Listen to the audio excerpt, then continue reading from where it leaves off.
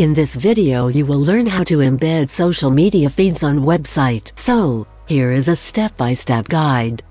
Create a new account for free or log into your existing Taggbox Widget account.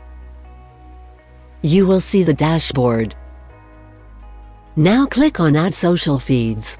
To add feed to the widget, choose the preferred social media source from the given options. Let's select Instagram Business. Choose the feed type like hashtag, handle, stories, mentions, and tagged. Let's choose hashtag as an example. Click on the Create Feed button and complete the authentication process securely from the source.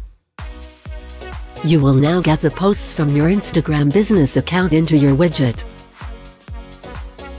To add more feeds, click on Add Feed under the Social Feed menu in sidebar. Choose Twitter from the given options, and enter a hashtag to fetch the feeds.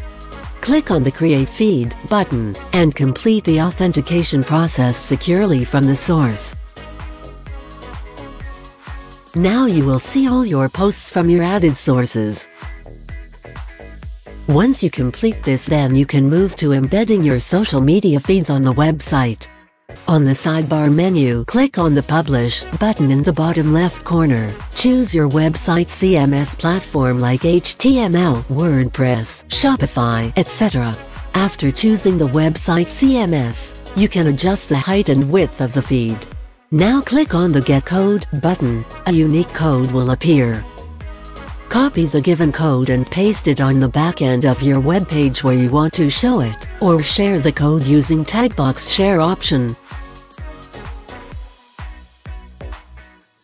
Kudos! You have successfully embedded your social media feeds on website.